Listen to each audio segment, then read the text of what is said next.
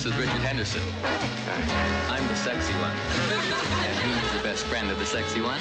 That's okay. This man has been embarrassing me since college. Hey, Rich, be fair. I've actually been embarrassing you since grade school. Rich, how about checking us in? The sexy one has to find somebody to be sexy with.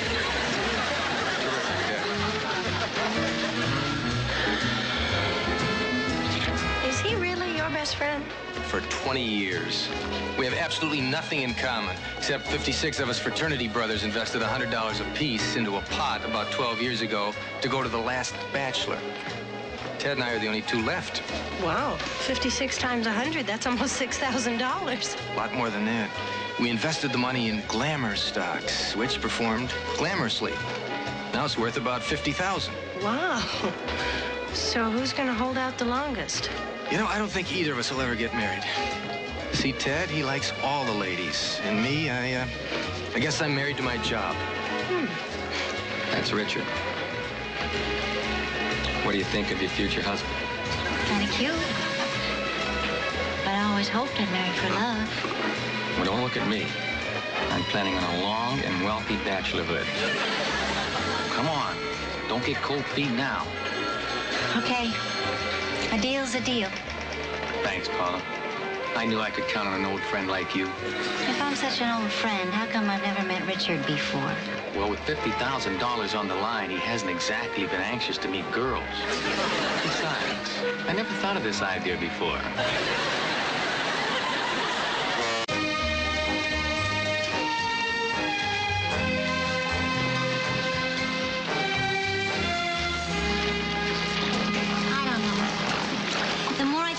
The less I like the idea of trapping somebody in a marriage. We're just setting a trap. He's a free citizen. Nobody's forcing him to walk into it. And besides, you'll be getting $10,000 from me, and you can divorce him in 6 months. Sounds worse all the time. Don't worry. Now, remember his weaknesses. He's very practical. That's right. He's a nice man, but very, very slow with the dollar. And he's very health conscious, and he's a nut about being punctual. And here he comes now. Don't forget punctuality. Hey, Ted, where'd you go? I thought you were going to wait for me to change. I'm sorry, Rich. I came out to get some sun. Say, listen, I hear there's a shuffleboard contest. What time do you have? It is exactly 35 minutes and 7/10 of a second past 3. Make that 8/10 of a second. Are you always that time conscious? Yes, indeed. We're all servants of time. And by being punctual, we greatly please our stern employer. Beautiful way to put it. Well, come on, Rich. Let's go catch a shuffleboard contest. That's okay, Ted. You go ahead. I'd like to talk some more to this young lady. That is, if you don't mind. I don't mind. I plan to sit here for another 13 3/4 minutes. You're very time conscious. Well, time is life. Life is time. Exactly. Where's Richard? He went to the cabin to get something. Oh, things are going just great. He's swallowing the whole thing, hook, line, and sinker. How do I look? Oh, just look casual, like you're out on a date. Now listen, remember, at dinner, you have to convince him you're a fellow health nut. Turkey. Oh, that'd be a smart thing to order. See you later. Sorry. I forgot my vitamins. Some people don't believe in vitamins, but I do. Oh, I take some vitamins myself once in a while. I used to take more vitamins, but I've cut down to only 53 different kinds before each meal.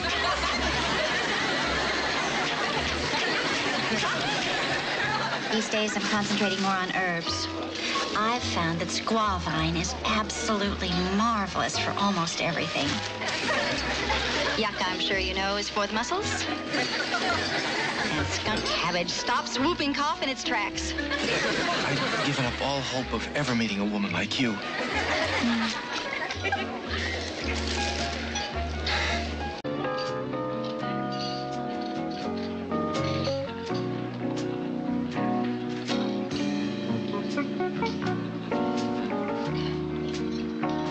You're a marvelous dancer. Oh, thank you. I used to be very clumsy until I started running 12 miles a day. 6 miles forward, 6 miles backward. You're a very nice dancer, too. In fact, You're a very nice man.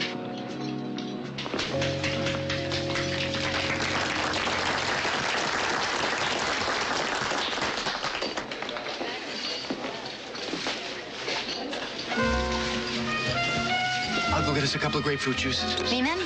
I know. 1 glass of grapefruit juice, 1 glass of ice. This is easier than I thought it would be. I think he's in love with you.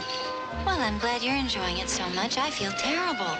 How can you play such a dirty trick on a good friend of yours? Listen, if one of us doesn't get married, that money's going to stay there forever. This way, at least one of us will get to enjoy it. We still have a deal, don't we? Yes. Then keep dancing, kid.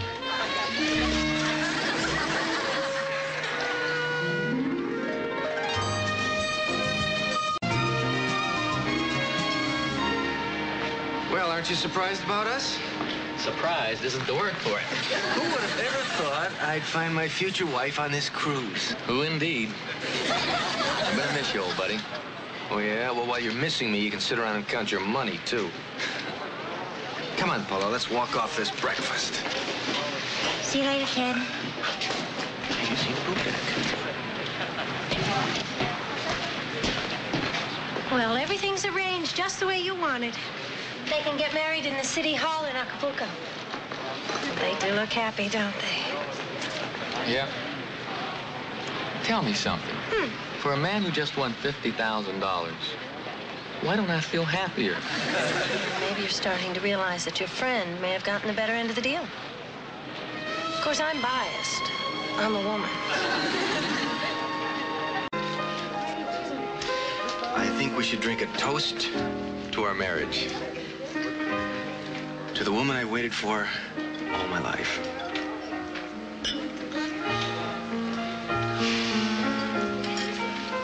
I can't marry you, Richard.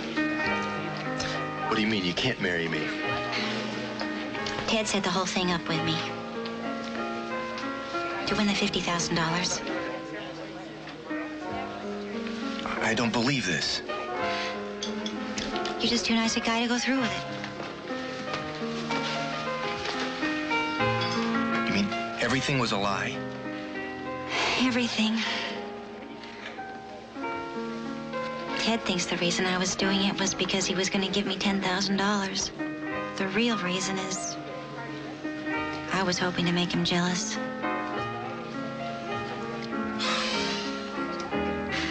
I feel terrible.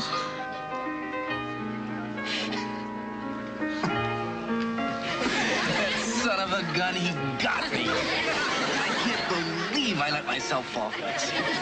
I'm sorry, Richard. I am going to get that louse. I don't know how and I don't know when, but I am going to get him. And you're going to help me. Won't be long now before I'll be Mrs. Richard Henderson. How do you like my wedding dress? Oh, you look lovely. Hey, that's the way you wore your hair when we first met. Is it? Sure, don't you remember? Oh, women don't remember those silly things. And isn't that the perfume you always wore? Yes and no. Behind this ear's new. Behind this ear's the one you remember. Oh, that's even better than I remember. Richard loves it, too. I'm so lucky. Some people marry for love, some for money. I'm marrying for both love and money. I have you to thank for it. Yeah, I fixed things up real good. Is something wrong? No, nothing's wrong. Nothing, except that I love you. Ted, please, I'm practically married. Well, then you're also still practically single. Marry me when we get to Acapulco. Marry you? That's right. I want you to live with me in a big house with lots of kids. What about Richard? We won't have room. I mean lots of kids. I can't do it to him. It'll break his heart. He'll have $50,000. He can get a transplant. What do I tell him? Nothing. I'll tell him after the wedding. You're both very nice. Please. Well, I guess I have known you longer.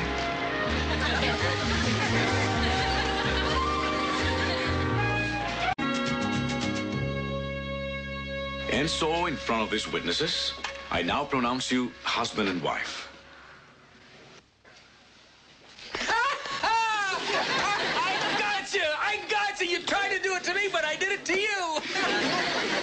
Is he telling the truth? Did you set me up? There you are, Paula. $10,000 for helping me out-scheme the schemer.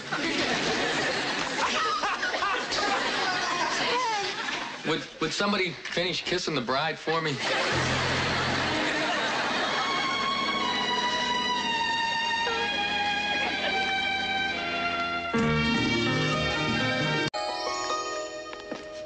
Ted.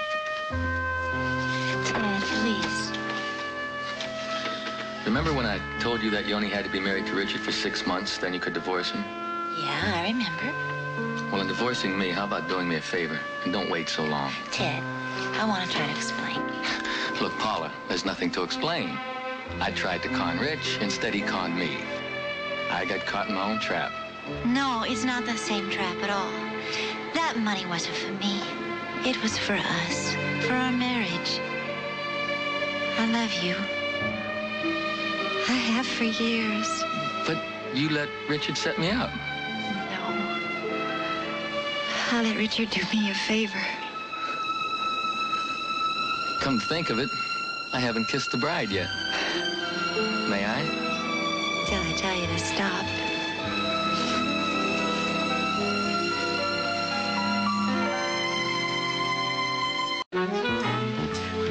Oh, hey, congratulations. I haven't seen you two since the wedding. I guess you haven't. I married this one.